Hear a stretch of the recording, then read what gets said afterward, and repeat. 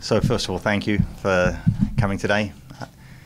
Our availability at the end of the season was obviously scattered with the two teams in different parts of their season, and with the Thorns playing on the road and traveling, etc. So appreciate you taking the time and being patient. So the summary of the season, I think everyone's heard Merritt's comments, which I think are very valid. I think the expectations for the Thorns are to be a team that challenges for the championship, and getting knocked out in Chicago on the road was disappointing. And I think, again, going back and saying how and why, it's easy to, in hindsight, saying we could have or should have done things differently. But ultimately, in looking at where we were at the end of the season, we wanted to be in the championship, and in all honesty, should have things gone a slightly different way, we could have. And I think the challenges that we faced and the struggles that we had, we need to grow and learn from. But in looking at the representation of the Thorns in the community and the brand as a whole, it's phenomenal. And it still leads the way in many, many categories, both in the players that want to join us as an organization, the relevance of the game and driving the NWSL, and being a strong talking point within the women's game worldwide. And I think if you take that back just a little bit and say, one of the major positives were that we led our season average, and our overall attendance for the season led the way in the world with any women's professional sports team. And I think that's representative of us as an organization, representative of the job that we're doing both on the field and off the field, but also the relevance of the game within Portland. So I think they well, that is a very strong point. It's very relevant, and it allows us to continue to grow. So from that standpoint, we're optimistic about the direction. We're optimistic about what we think we need to address and how to address it. So from my standpoint, we've closed another chapter, and now we've got to open the way to next year. So from my point, that's just about it. Yeah, just without repeating and to build off that, of course, there was some extreme positives. The attendance record and seeing this community and this fan base continue to connect and develop the strong, unique, loving relationship with this team, and supporting through thick and thin, and especially during the World Cup period when we're missing, as many as anybody else, or the most amount of international players. What we're able to achieve as a team in performance and results during that period is a huge factor of what this fan base, whether we're on at home or away, the way that connection has continued to build is inspiring. And yeah, there's been positives throughout the season. The way we finished the last 5 regular season games were nowhere near the standard that we've previously held ourselves to in the stretch. It's a part of the season that we've come accustomed to being at our best and flying on all cylinders. The 19 games before that, I thought we did a tremendous job to manage all the challenges. The players specifically did an outstanding job stepping up, stepping in, and also growing and developing and evolving the spirit and the culture of the team. But those last 5 games obviously are going to be sour for a while, and we have to continue to strive and look forward to grow and evolve and learn from lessons, starting with lessons from the coaching staff. And then we look at the playoff game. Regardless of how the regular season finished, because it's fair to say, well, momentum and the challenges and the way the team was performing, not surprising to see that result, but it is surprising because regardless of how the regular season finished, in a knockout game, especially the experience that we have as a staff, we have on the roster, it was a disappointing finish, starting with me and how we obviously set up to attack that game and adjusted throughout the game. That's a game that 9 times out of 10 we should be taking care of and heading to a championship. That's going to fuel us. That's going to fuel us to raise the standard and raise the bar in every element of what makes a successful team, and in the locker room, on the pitch, off the field.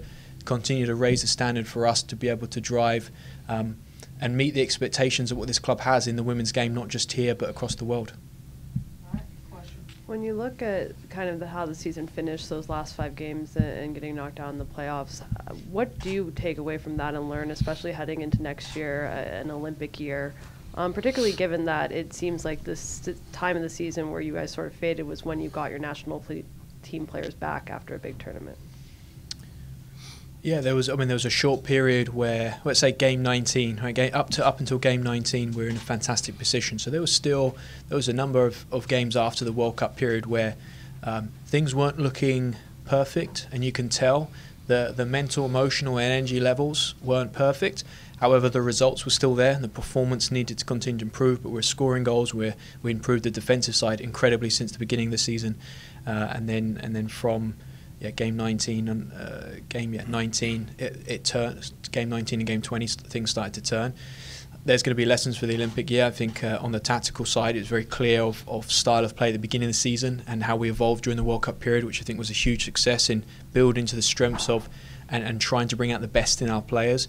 And that final stretch, whether we're at home or away in that stretch, I think the style of play at times got caught in between what had been successful in different stages of the season, and we needed to continue to evolve to have a very clear on what our expectations were in attacking and defending against the oppositions that have been a bit more consistent in the way they address the season.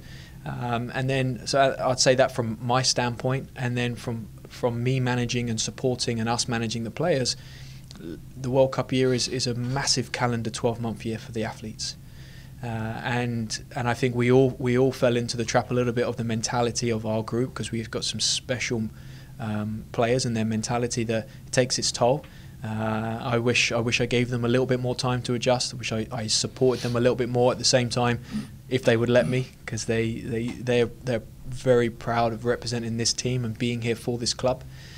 So there's lessons there. But I went through this in 2015. I felt like I had huge lessons to take from there that we brought into this World Cup year. It's very different. Even though it's similar to an Olympic year, the demands of a World Cup year is unique. Well, obviously we have to learn some more lessons. I don't think that journey will ever stop of how you can progress and evolve. But certainly from our side, number one, being accountable and reflecting and reviewing, and some of the things I just discussed. And of course, it's important that everyone does that. Every individual, every player, every staff member, and that's the period we're in right now. And then I guess maybe more for Gavin, but. This team has had a lot of continuity in recent years. Mm-hmm. How much roster turnover can we expect this offseason, or much at all? And what positional needs will the team be going after? Without getting into too many specifics, I think going back to the season and the number of players that we carried, I think there's a focus on increasing the quality of the foreign spots. Making sure that every foreigner that comes in is better than the player that we can acquire domestically. So making sure that our foreign spots go back to the Amandine Henry caliber, and making sure that we maximise those in every way. The league continues to evolve, and I'm sure there will be or could be an evolution of the rules to allow for a greater investment in foreigners. And I think that will come back to the league and start to benefit every single club that's willing to invest. So one, maximising the foreign spots. There's 3 foreign spots. 4 that we can start to use it should we be able to effectively fill the positions that we need. So I think 3, 4, 5 starting caliber players, and I will not get into the specifics of the positions that we need, but obviously there will be quite a little bit of roster turnover, and we've still got the main players, some of the best players in the world in their key positions, but again, starting to increase the caliber of the player and overall the group. I think this is a club and this is a team that needs to be in the championship and contesting for trophies every single year. So we need to do what we need to do. Gavin, how do you balance having those national team stars, those proven personalities, and 9 players in the World Cup versus a team that may have more continuity throughout the year and doesn't have as big a challenge in these years? I think if you look at the World Cup, when the World Cup ended, I think we were sitting in first with the roster that we had. So I think the depth that we had at that stage of the year was very, very important. And picking up the results that we picked up, especially on the road, showed the quality of the player and the quality of the preparation and coaching that went into that group. So I think for this season, part of the emphasis was to make sure that we had more depth to manage the World Cup and to manage 9 players going. And at other parts, I think at one stage of the year, we had 11 players on international duty. And we still had to manage it, and we still got a result. So the depth this year was very, very important. The roster rules have allowed for us to carry a lot more players. And sometimes when you carry more players, whether there's a level of indecision that happens within the entire organization, or whether it starts to create a group where it's impossible to keep too many players happy. quite often when you have a smaller group and a focused group and there's consistency week in, week out, it does tend to equal greater things. However, in managing it in a World Cup year or in an Olympic year, you still have to have adequate depth. So I think the starting group needs to get better, and if the starting group gets better, the squad and the quality of the squad and the competition for places will take care of itself. Some of the starters will ultimately become squad players. So. And Mark, I'm thinking back when Gabby got hurt. You talked to her about her as a potential rookie of the year candidate. I mean, injuries are part of everything, but let's talk about that injury in particular, because maybe I'm wrong, but it seemed like you kind of missed some of her ability to win the ball and distribute at times late in the year. Yeah, it was an interesting phase. We'd lost Angela Salem not soon before that. Gabby Seiler, Andrew Senior picked up a short-term injury. Celeste Bourret had a short-term injury and a quick surgery. So those 4 centre midfielders went down in a very short period. And credit to the players that were available to be able to perform and consistently, because we probably weren't going to be able to take many more in that position not being available. I thought, and right at the end there, we got to see the qualities of Emily Ogle, who didn't get the opportunity throughout the year, and more reason for the roster rules allowing to develop and give players an opportunity. She was doing that for months before she got on the pitch against Washington for the first start. Gabby, I think, provided us something very different and unique with the versatility she has, and I think what you touched on there, she was nicknamed Pickpocket Seiler near the middle of the season, because she would be stealing things from everyone on the field and sneaking up, but her qualities, and I remember we talked about it at the beginning of the season, her qualities on the ball obviously very good. She can beat people on the dribble, she can play with either foot, and she's a decision maker. She's a playmaker, a quarterback, a point guard in the game, and being able to read the game.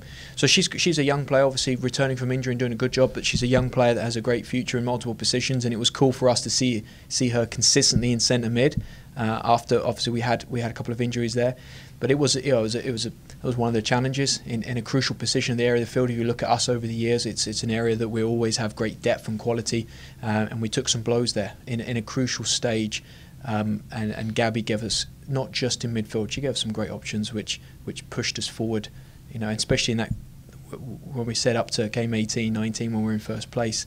It definitely took its toll not having Gabby and other players and Ange, and same with every other team. There was teams that got hit a little bit harder than us, so it's tough to zoom in there too much. But yeah, it's exciting to see her recover, see Ange recover, and be able to be better in the future.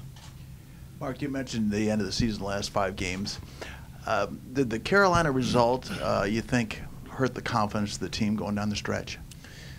I think the Utah game before then, when we should have been 5-0, 6-0 at halftime, or 3-4-0 at halftime, we were 1-0 down. I think that game really hit us hard, just before the Carolina game. I think the Carolina game was a game where we every single one of us have to apologise to everyone associated with the Thorns, because it wasn't a representation of us. But what came in those days after was a group very clearly wanting to rally and come together and grow and be stronger and give to each other even more. So I'd say Utah just before, the Seattle away game just before the international break near the end of the season. Utah and Seattle, I think there were two games that, performance or result-wise, there were games that in the past we've taken care of. There were massive games that we've taken care of, and they got away from us. The Carolina game was something obviously you never want to go through again, but the way the group came together throughout the days after, rallied before we played Houston, started to pick up some real momentum before the away game in Seattle, and I think the challenge with that end of the stretch that also every other team faced, but for us now it's Dagny and Anna as well. The FIFA date before that Utah game, trained once before same as Utah, just our quantity grew from 9 to now 11, 12 going away on FIFA dates. And then the Seattle game, we had a very disappointing loss, and then we got people around the other side of the world.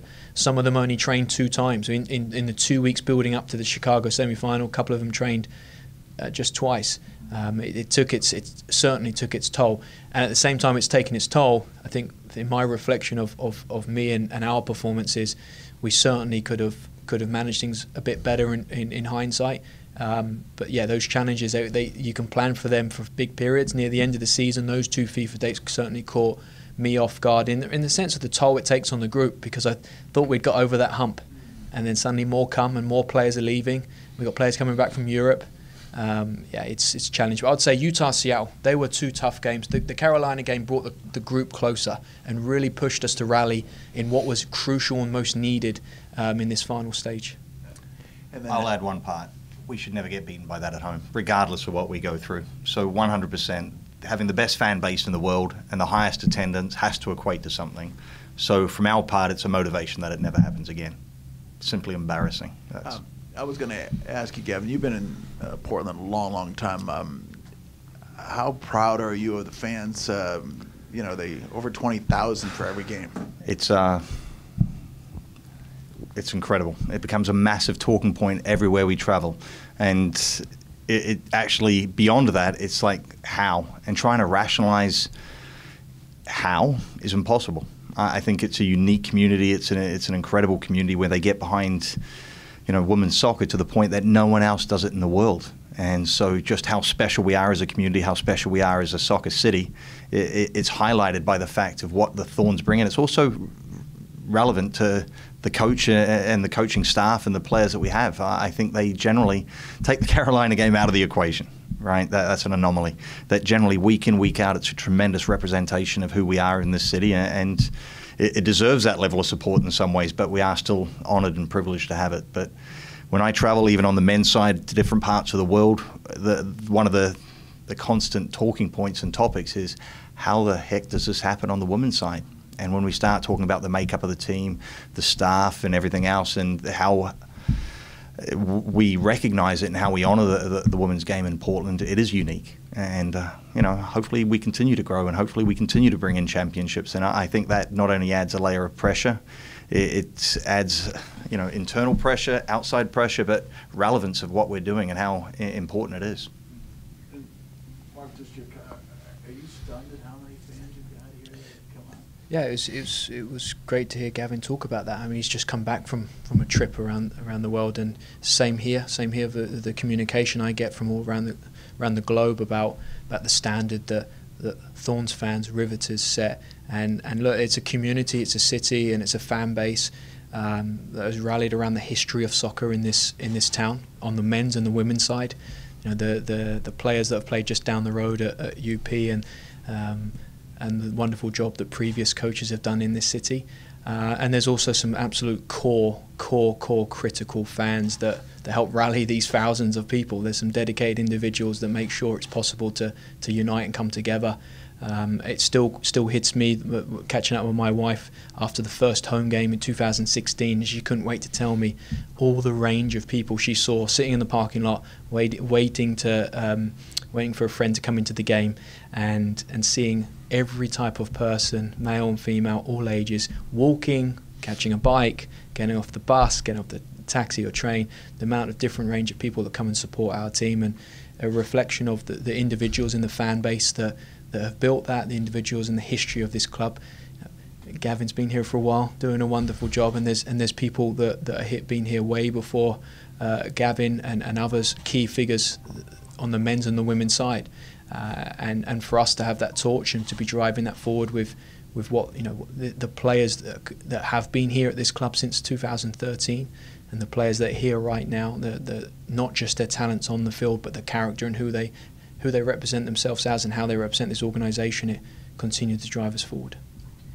Gavin, kind of going off of that, and this may be more of a question for Merritt, but maybe you can speak to it as well. You've talked about how the Thorns fans lead the league. They are so much more numerous than a lot of the other NWSL fans. In this offseason, as your players continue to push for equal pay, equal opportunity, what kind of responsibility does that place on the front office to make sure that the Thorns as an organization are also leading that charge among the NWSL and women's soccer around the world? I think one of the things that and again, it could be a question for Merritt and Mike in addition to myself, but I think we continue to raise the bar. We continue to drive equality within the organization. We continue to drive every mechanism in which we treat the athletes, work with the athletes, the staffing, the ability to provide them what we provide everyone on the men's game. And you can see it truly exists. I think us as an organization, we have both the Timbers and the Thorns in the top 10 average attendance record within Canada and the US, with both the MLS and the NWSL. So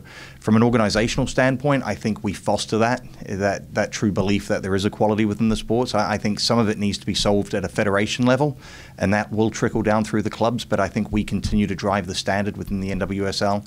We continue to recognize and respect every single individual player, and I think we've been on the forefront as far as increasing the payroll, increasing the minimum wage, increasing the ability to provide better fringe benefits for players, and I think we will continue to. I don't think we will continue to drive that. We will increase resources that we give to the players, and we'll also look to increase every aspect of what we're doing, which is why we also need success on the field to continue the belief and the drive towards what we're doing is the right approach.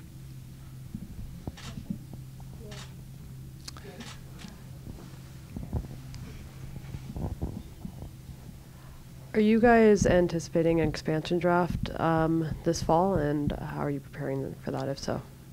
We will anticipate that. Okay.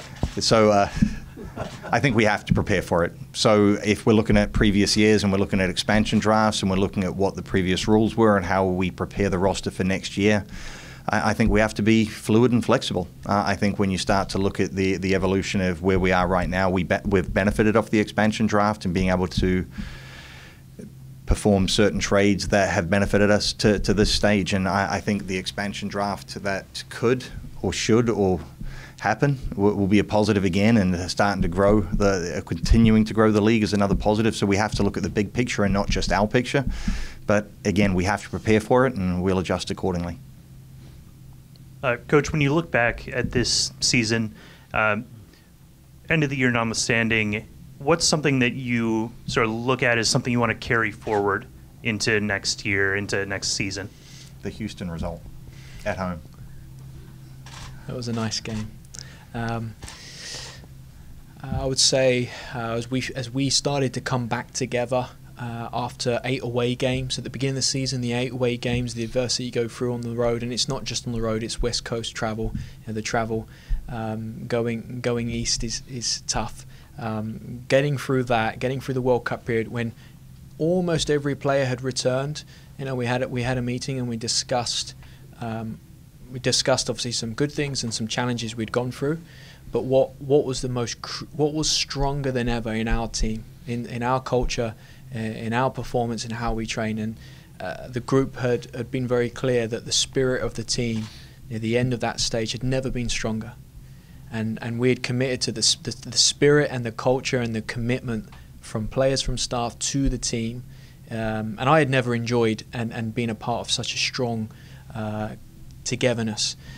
We had obviously identified that and committed that without that you don't win anything. Without that, you can't compete for trophies. With that only, you're not going to compete with trophies. We had to build. We had laid the foundation for this season. We developed our spirit, our culture, our mentality, and our standards. And to look back and how proud I am of everyone doing that before World Cup and during the World Cup and being on the road through those challenges.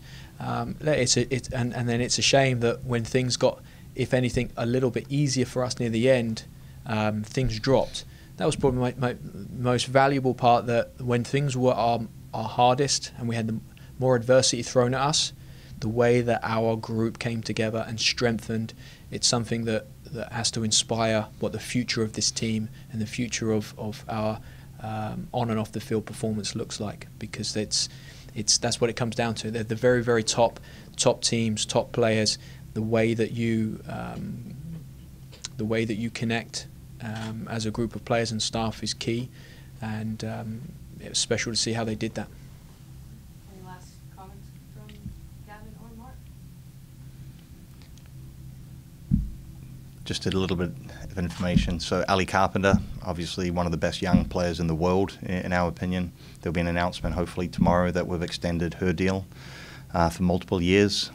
Still waiting for the league to officially approve it and go through some formal changes relative to league rules, etc. But that's a little bit of positive news.